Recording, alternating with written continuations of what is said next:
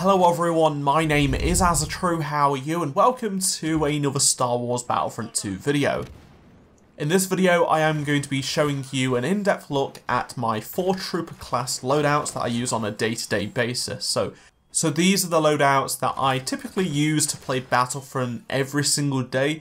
There is some occasions, like when I get a new rarity of a star card, for example, in a crate, that I will change the loadouts up, but this is how it's mainly been since the last patch back in December.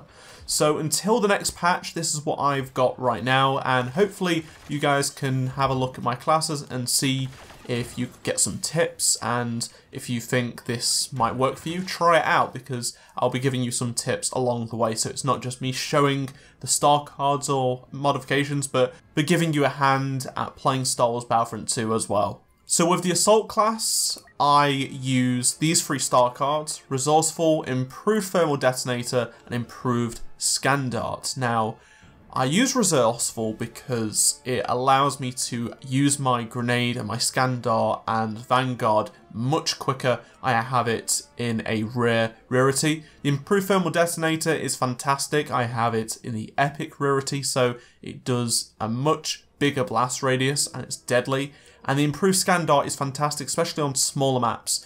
And I have the rare rarity, so I have 12 seconds of knowing where enemies are in a small location.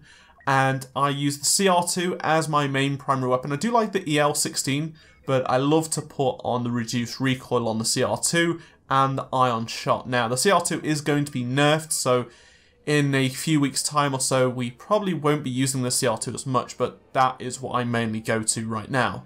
The heavy class I actually don't use as often as I used to. I love using the Improved Impact Grenade. I have that in a rare rarity that's got a really nice blast radius. And I also use the Improved Combat Shield because it's fantastic at deflecting so much. You get 100 extra shield health, and that is the Epic rarity.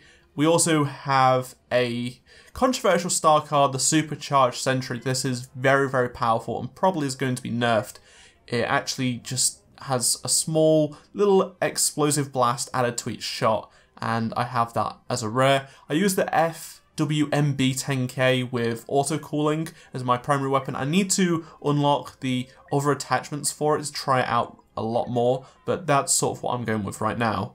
As for the officer, I use Survivalist, so my health regeneration is a lot quicker. So I'm typically one that's at the front lines of the battlefield. I also have Officer's Presence in Epic, so it's a massive 40% reduction in nearby ally health regeneration. That's fantastic. It's nearly half. It's huge, and I love this star card. It gets you so much battle points. Improved Battle Command, I have that in Epic as well, and that gets you so much.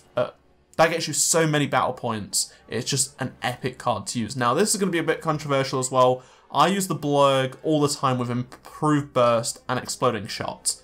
I know, it's controversial, but I get so many kills with it, especially in first person. If you control the recoil, it's deadly, especially on smaller maps. It's incredible. Now, I use Stealth for the Specialist as a star card. This makes me hidden away. Now, moving on to the Specialist class, this is probably my weakest trooper class. I don't really use it at all. I have Stealth in a rare rarity. This allows me to remain hidden off scanners, and it has 100 increased melee damage, so that's not bad if you do get caught up. Reports the Cannon is an odd one. It's one that you probably wouldn't use, but I like using it. I have that in Epic because I got it in a crate. It's fantastic, actually. It's really fun to use. And I have Killstreak Infiltration equipped. Now, I should probably upgrade that, but that's what I'm going with right now. I still need to figure out that 3rd star card slot.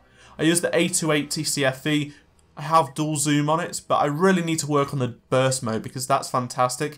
You need 150 kills, and I haven't got that. I'm about 20 away, but that is something to keep in mind. And the last sniper, which is the NT242, is very powerful. I haven't unlocked it just yet, but it's an incredible weapon that I would urge you to use. It's just incredible, and it's a real good one. Here's some additional advice that will help you pick what star cards to upgrade or star cards to unlock for your classes. So for example, if you really like the Smart Dart like myself, here's what you should do. So Pick an ability you really like. So for me, I picked the Smart Dart. I upgraded it quite a bit, so it improved it massively because it was something I would use every single game and it's something I was comfortable using. Therefore, it improved something that I was quite good at, so you got more advantages out of it.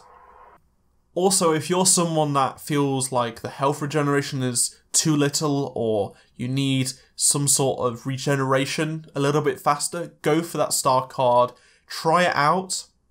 And if you've got some spare crafting points, and if you've got some spare crafting parts, upgrade it and it will make a difference somewhat. So you've just got to try and work out what you think is the best for you. And I would just purchase a bunch of the star cards on a cheap, you know, the 40 standard, the 40 crafting part common cards, and just start from there and work your way up. And to be honest, this advice is not necessarily limited to just the 4 trooper classes. It can go for the Enforcer, the Armor and Artillery and Speeder classes, the Intercept, the Bombers, as well as your heroes like Rey or Darth Maul.